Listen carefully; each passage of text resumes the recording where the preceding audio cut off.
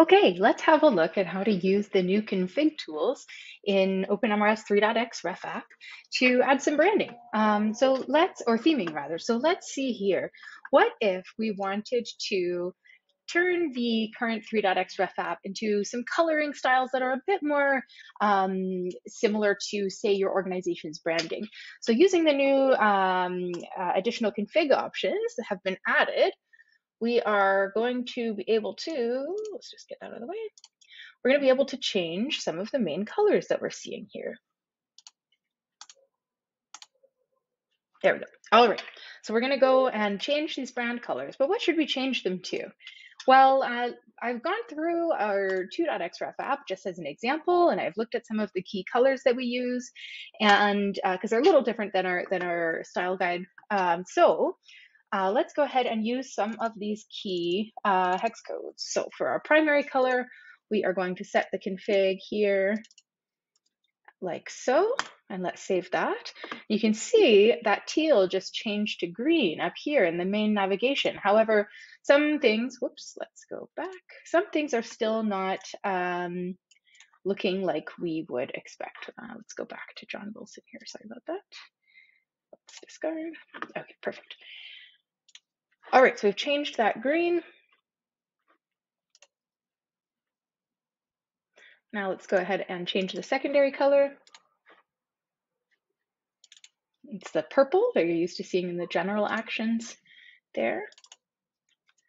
All right, let's save that. And now you can see when I'm hovering, it's now purple when I hover over an action state. And so if I click here, you can see we have purple and green. You might want to play with your different branding colors to see what you think looks best. All right, and a final one. Our third color seems to be this green, particularly for some of our buttons. So let's go ahead and add that in. Let's go ahead and save it. Great. Okay. So now that we've done that, you can see these little guys. Let's just close this tooling. Okay, and I don't need that right now. You can see these little guys have been changed to a green, whereas they were teal before. Let's go ahead and open an example form here. This is a good one.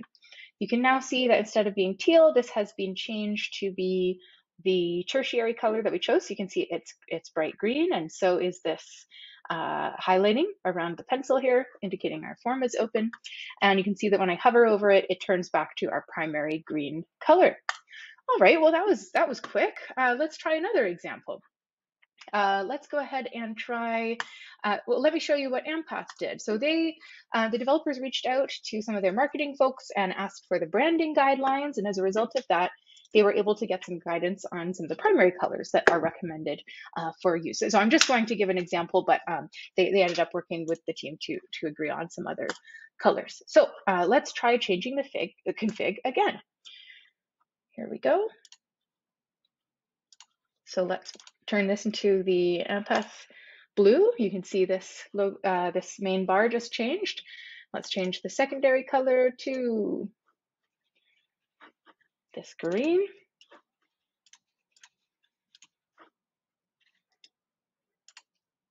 Okay, and let's finally change the third color to this blue. And then we'll look at the same things that we were just looking at earlier in the Ref app colors. All right, so let's save that and let's close this to see how things changed. Here we go. You can now see the new blue has been applied here as well as here, and here as well under the header card header visual.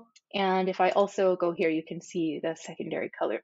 So obviously, you might want to play around with what primary colors for your organization that you use, but now that once you decide whether these colors look good for you and your organization, you can download that temporary config and then apply it to your distribution.